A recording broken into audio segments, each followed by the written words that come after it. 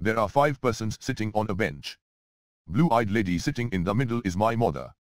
At the extreme left, the man with grey hair is my maternal uncle. Lady sitting at the extreme right is having a pimple on her nose and is the wife of person who is sitting between blue-eyed lady and grey-haired man and has a pointed nose. A lady having marks on her face is the younger sister of the blue-eyed lady and sitting on the remaining 5th place. The person having a pointed nose is the son of the blue-eyed lady. What is the lady having marks on her face to the man sitting at extreme left? Wife, maternal aunt, sister, sister-in-law. The correct answer is C, sister. The lady having marks on her face is the younger sister of the blue-eyed lady. The blue-eyed lady is the mother of the person having a pointed nose. The person having a pointed nose is the son of the blue-eyed lady.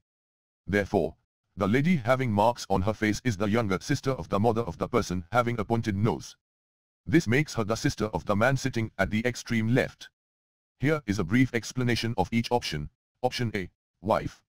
This is incorrect because the lady having marks on her face is the younger sister of the blue-eyed lady, not her wife.